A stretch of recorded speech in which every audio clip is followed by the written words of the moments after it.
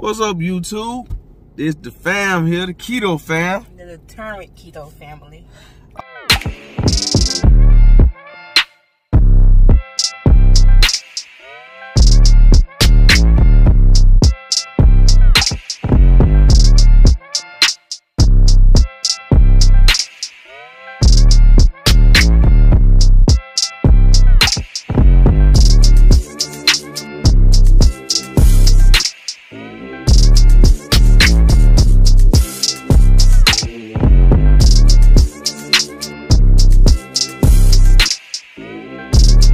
What's up, DK fam? We come back to y'all with another 5 video, man. We told we gonna keep them coming. As long as y'all continue to wanna continue on this journey with us, we're gonna continue to enlighten y'all on how we eating, trying to keep it fascinating at the same time and keep you away from the eggs and bacon, because it's just way more than that. Don't get me wrong, I love my eggs and bacon, but it's just a lot more than that. And as of today, we're gonna be cooking a chicken fried steak, yeah, with the gravy. So if y'all wanna see this whole thing, please continue to watch the video. Don't forget to subscribe if you like the channel, all the content we like. Hit that notification bell. But enough is enough. You know how I always do. I always lay out my ingredients first and let you know what the ingredients I got, and the macro gonna be down below. So we went to the store and we got some cube steak. So you can get regular steak and you can tenderize the way you want to. So I already got it. It's just cube steak. It's already tenderized and everything. And for the ingredients, it's gonna be 2.5 ounces of almond flour, 2 ounces of grated cheese, Parmesan cheese, and 1.5 ounces of pork rinds. And you know you gotta blend all that stuff together. So pork rinds and everything is all in there. That's gonna be your base for it. That's gonna be the flour substitute for this part of the video. So without further ado, we're gonna get started. You make sure you're gonna want to season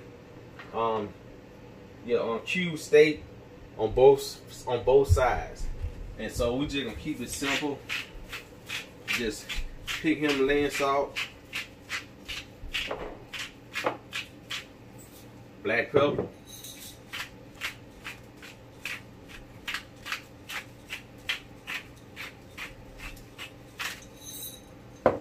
flip them,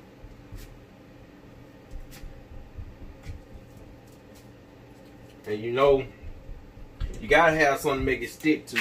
So we also got our egg wash right here beside us. So I don't want to go too heavy hand, because like the Parmesan cheese and all that stuff, the cheese itself is always kind of salty to me. So, and for the oil, you can use olive oil, or most people doing what I was doing at one point when we cooked bacon. We just kept the fat from it. It had no separate storage. And you know, but today we're using olive oil. But if you got the bacon fat from bacon you cook in the past, it gives it a lot more flavor. So, but today we're using olive oil to fry. So you want to put a good little, I'll say about 3 tablespoons in there, and then you're gonna go to your egg wash. Get it coated. I can be all princey, and and use the tongs and everything. Nah. They say it tastes better when you get dirty. Oh my God. So and what I'm gonna do is I'm gonna sprinkle some. I already had laid some bread in the bottom. So what I'm gonna do is just coat the top like this. Make it easier. Yeah, I'm gonna spread it out. And as y'all see, he's just patting it.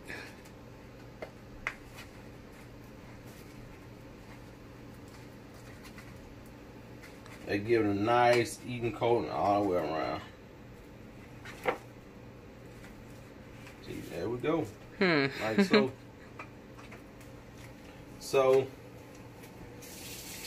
let my skillet heat up.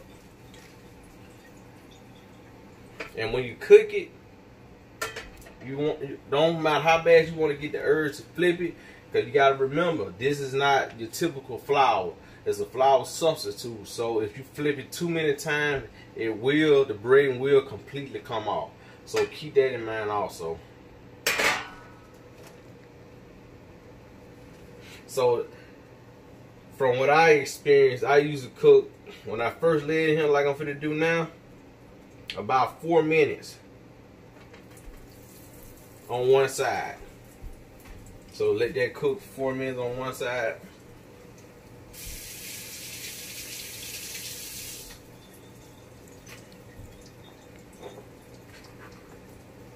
Once again, 4 minutes on one side. And once I flip it, I do about 3 minutes on the other side. So 4 minutes on one, 3 minutes on the other. Yep. Okay. And that should be plenty crisp, but everyone's different, you know. So just for us, that's how it works for us. So that means you want it more crispier, let it stay longer. If not, and I will let you know all the ingredients for the gravy mix. Once I get through doing this portion, I can reset back up and put all the ingredients down. And it's going to be a pretty key ingredient. I'm using corn starch for the gravy. You also can use the xanthan gum, but to me, the xanthan gum just kind of change the texture of it, and plus, it's pretty expensive. I ain't gonna lie. A little small bag, I don't know how many ounces. It's like almost $15. It's ridiculous. So, if you've been watching the previous videos, like I said, if you're trying to eat healthy, it's just crazy. It's just more expensive. It really is. And we're gonna end up doing another video too. I know we do a lot of shopping at Sam's. Y'all done seen before in the other videos. A lot of shopping at Sam's, and we understand too that a lot of people don't really have the money to go to Sam's to buy it in bulks as we do. So I'm gonna make it my business to go out, and we're gonna do a little shopping spree on keto on a budget. So stay tuned for that one. Most definitely. But I know how hard it can be sometimes. Just unfortunately, I got a real good career, and my wife do too. So yeah, I said I've been cooking. I ain't been timing or whatever. Like I said, you don't want to flip it too many times. So and you don't want to flip it early either. Yeah. So when you flip it, you know, I guess you can like take a peek at it. I'm gonna let it cook a little bit longer.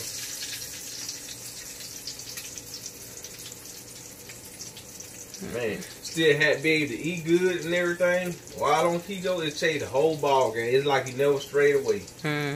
Never strayed away. And we always try to have vegetables when we eat some type of vegetable.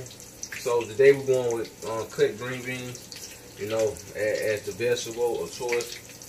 So it also go good with mashed potatoes. And I got another recipe I'm gonna show y'all. Gonna be on another one. It's gonna be cooked twice. Mashed potatoes. I mean potatoes.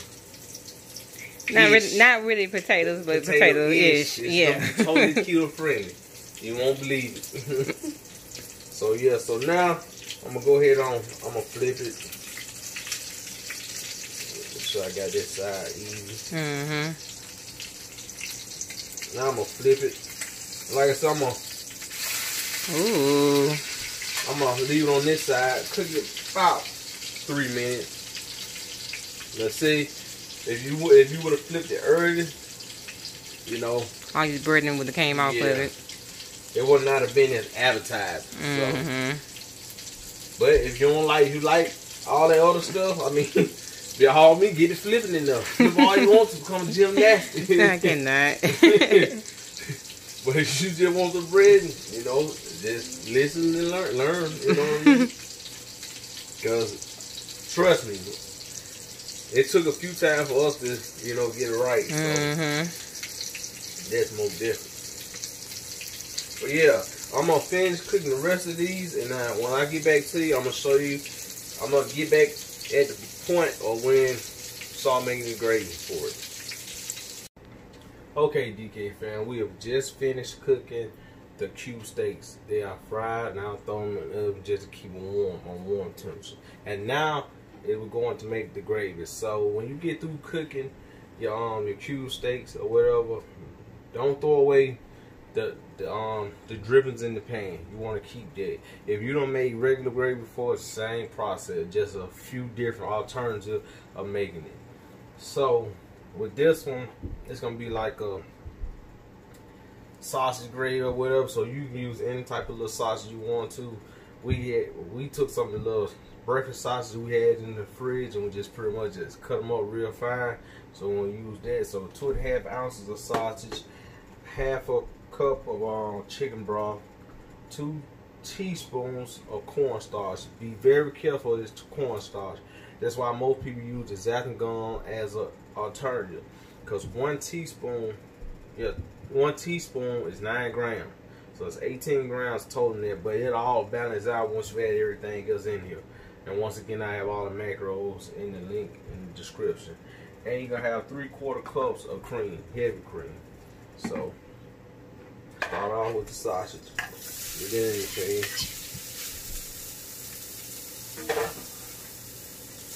Let the sausage brown. Real simple process, man. Really simple. A lot of people gonna be like, well, why I ain't thought about this? You know? So that's another reason I ain't want to put so much extra salt on the on the cube steak itself, you know, because I know the sausage gonna be come already seasoned really good or whatever. Cause if it's, some people on YouTube trip me out. There's one woman, I'm not gonna call her name because I don't want to put on, but man, she is heavy-handed. She is heavy-handed. Like, I mean, she go to town with that seasoning, and she just said that her husband passed away. Well, I'm pretty sure I got a good idea how he left the world. Oh my gosh! I'm just saying, you know, I mean, rest his soul, but what the? I don't know, but you know, 2,300 milligrams it's pretty much your daily intake. Sitting down with her, you need 10,000 easy. I'm not about to play with you. Stop. She don't need to play with that season salt. Oh my Lord, have mercy, y'all. This is gorgeous, man. Hey, I'm just saying. Hey, but back to what I was saying. Yeah, you gotta be careful, man. Especially with that sodium intake. Oh yeah, you walk around here fine 1 minute, next minute. Would you stop, please? But yeah, Jesus. we're gonna finish letting this on brown. So, usually I've been had it done, but I just want to show some people. But yeah, the corn starch is gonna be for the thickening process. I'm still it's gonna be for the thickening process and everything. Once again, you can use the xanthan gum. It's all up to you. But xanthan gonna be my last thing because it costs so much. Yeah. I'm gonna go ahead on and order some though, or whatever. Cause it's kind of hard to find though. You can get it on Amazon or whatever. It's like every time we go into Food Line or something, they gone. It's gone. Yeah, I don't see how how expensive it is. And if you watch the Q&A video, and we were talking about the ketone strips we're using. Well, I went ahead on and made an investment. I got the ketone monitor. It was on sale for about $50. So we're gonna do a guess like kind of a review on that also. Where we're gonna actually take our ketone levels and share that with you also. And a lot of people want to know we're making a video for a while, so we gotta do a weigh-in too. You know, if you watch the Q&A, I told you that I don't use a hop on the scale because the simple fact is I do. I let my clothes, you know, do the talking. It'll let me know. So I'm sorry. I like to get on the scale. Got a bad habit of doing it. We got that update coming. So okay. So just cook a little bit. Sauce smelling good. It does smell good. The cubes, they smelled good. And I got the vegetables, the green beans. They over here pretty much simmering. And if you don't like green bean, what we do is we add a little lemon pepper to give like a different flavor. So if y'all never thought about it, that's something you can consider too. Add a little lemon pepper in there. A little black pepper would be great. A little black pepper. Yeah, I like the lemon taste. I've been doing it for so long. I prefer it now. You and the kids. So, alright, so next we're going to add your chicken broth. Like the sound of that. Chicken broth. Now, gonna be your cream.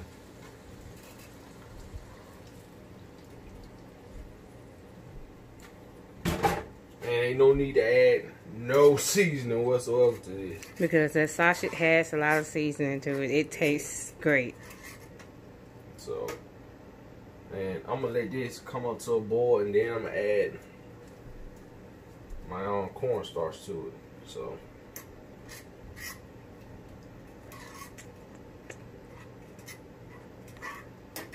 it smells great in here.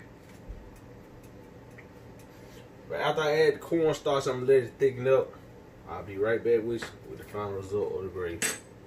Okay, Keto fam, we are back, and I have plated. You know, as always, we outdo ourselves each and every time. We put our heart and soul in wherever we cooking. And the whole part, that's why the southern food is just the best food, in my opinion. But yeah, man, this is the final product right here. Them jokers came out golden brown. You know what I mean?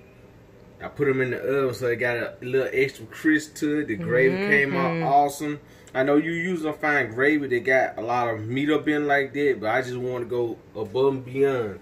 So, gotta do a taste test. Gotta do a taste test. Man, gravy is on point. I mean, tender. Can't get no better than that, man. Melt in your mouth. But once again, if y'all like the video, please like, comment, and subscribe. And we're gonna keep sending them out to you. Keto eating at its finest, at the best, and at its tastiest, man. I can't say. I mean, it's just, hey, you gotta try it for yourself, man. Try it for yourself and let us know what you think. Exactly. So don't forget to like, comment, and subscribe. Subscribe. And also share it to your friends and family. Encourage them to get on keto, man. Exactly. It's a journey. But yeah, for now, you know what it is. Just keep updates. We always update on our page, Facebook and Instagram on new stuff that comes. So stop by, check that out, join, come in like that also.